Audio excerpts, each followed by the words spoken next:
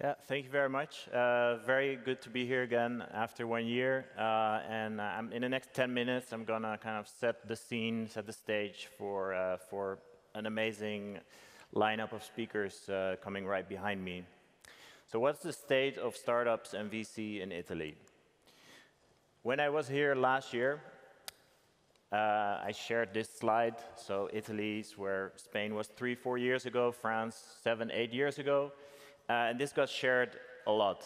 It got, a lot of discussions started around it. One guy shared this on LinkedIn the other day, which I thought was really cool. So he was saying, okay, so this is where France was 7 years ago, 8 years ago. 7 years ago, that's when today's unicorns were born in France. So where are those unicorns that are being born today in Italy now? And how can we make sure that we create an environment that they can thrive? So first, before answering that, what are the numbers looking like? So VC funding, you can see on the left-hand side, is already at 1.7 billion this year, and it's projected to grow about 64%. While Europe is slowing down. So Europe is doing much worse. Italy is actually super hot at the moment in terms of VC investment growth. Q3 specifically, which hasn't officially ended yet, but it's like ending, I think, today or tomorrow. But it's already been the most active quarter ever for venture capital funding, with 831 million invested into Italian startups. So as you can see, a record by far. And as a result of that, the combined enterprise value of Italian tech companies is now 33 billion, so it's becoming a major sector in Italy. But Italy is a very large country. It's one of the largest countries in Europe, so it's not enough. If you look per capita, it's very low, the VC investment activity compared to other countries. So you can see ranked about 24th, with countries like Estonia, Iceland, Switzerland at the top. So there's still a lot of room for improvement. Also by number of unicorns, so 4 new unicorns this year, including Scalapay, obviously. So yeah, there's a lot of movement going on, but in total, you're looking at 6 unicorns now in Italy, compared with the UK, for example, 130, Germany, 62. So still some catching up to do. In terms of kind of sectors where Italy really excels, obviously fintech is where there are a lot of startups that have been very successful. I think everybody knows that, but I thought it's interesting to see what's behind it, and like health and biotech, food, that's where the Italian tech ecosystem really stands out so far. So the VC investment data I shared earlier is also impacted by these kind of mega rounds, big rounds. I think it's also interesting to look at more kind of the early stage. So here you can see if we exclude these kind of later stage rounds, what you can see is that VC investment activity in Italy is pretty much holding up quite well. It's quite active on a historical basis, which is good because venture capital overall is starting to slow down. And also at the early stage, so when you take out these big rounds that always skew the numbers, what you can see is health and biotech, fintech. Those are kind of the areas where Italy excels, but also in food tech and education. So edtech maybe doesn't really show up in the numbers, but I know that there is a ton of super exciting edtech companies also being created. There's a real edtech ecosystem flourishing out of Italy. So at the early stages, there's a lot of super interesting activity going on.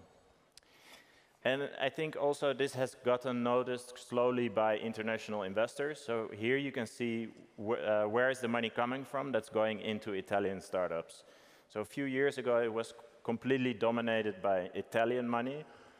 And now you can see like the percentage of Italian money is actually now in the minorities, below 50%. The rest is coming from either the rest of Europe and the US, which is what you kind of want to see. You want to see more international investment happening. And the reason why is that there is not enough investors in Italy. So you can see there's just over 200 VCs that are actively investing in Italy. That's 3 times less than in France and in Germany, for example. And you can see that both the kind of on the like VC fund level and on the corporate investment fund, corporate venture fund level, there's just far fewer investors that are active here. So Italy really needs more investors to be able to compete. But it doesn't need just investors. It needs good investors. And a good and a bad investor, what's the difference? Well, I think a good investor is one that really doesn't focus, for example, on economic interest right from the start, but looks at the long term and wants the startup to succeed on a very big level. And a good investor is also able to help a startup reach to the next stage, to the Series A stage.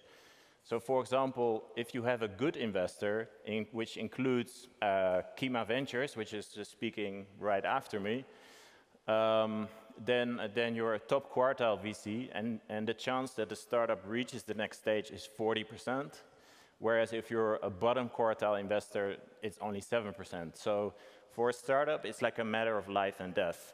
And so you want to start to create a group of investors that can really make a difference, that have had experience with scaling startups successfully. And there again, there are not enough of those kinds of investors in Italy yet, also from outside of Europe. So if you really look at kind of the top 20 VCs in Europe, very few of them do deals in Italy so far. And it hasn't really grown. So it's like between 1 and 2 deals, and that needs to go way up. So yeah, coming kind of to the end of my talk. So how should Italy move forward? I cannot pretend to know the answer to that, and I think after me there's going to be a good discussion about this exact topic, but I can kind of give my 2 cents. So you have, on the one hand, the kind of US model, and on the other hand, the French model, which I think the next speaker is going to be able to really talk about, because he has been really at the beginning of what has happened in France. So you have on the one hand the US model, where there's just, it kind of grew organically, and yes, there has been a lot of government involvement in the very early stages, but it's been basically kind of a self-fulfilling business model in the US. France was like way behind. If you look 10 years ago, there was almost no startup scene, and they managed to completely turn it around thanks to the government really stepping in and funding the right VCs. But I think there was also a big kind of cultural shift that happened in France. And I think, like the other day, I heard someone say something which I think is really interesting. The reason that the kind of startup scene started in California and in Silicon Valley, the reason it started there is because people there, there was no Wall Street, there was actually a lack of things, and therefore also total disregard for structure and for hierarchy.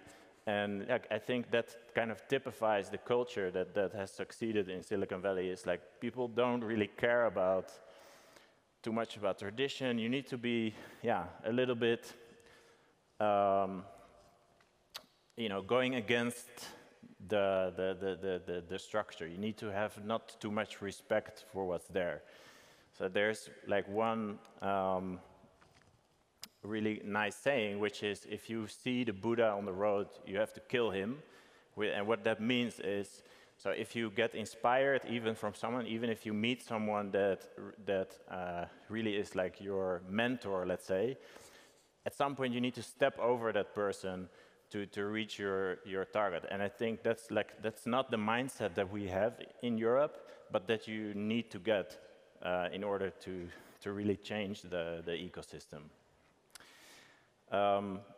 But yeah, Italy is now choosing the French playbook. I think the French playbook can only succeed if there's also that cultural shift and not be too traditionalist. But also there is probably even more money needed. If you compare Germany, France, the amount of money they are putting into deep tech and startups, Italy is still way behind. Different types of numbers, so hopefully that will increase over the coming years. Yeah, and then we can see where are those startups that are going to be unicorns in the next 7 years. I think one nice place to look is on the Dealroom platform, so I invite you to create a free account. ScalaPay was already predicted just a few weeks ago to become the next unicorn, but there are many other companies, so I would invite you to check it out. Thank you very much.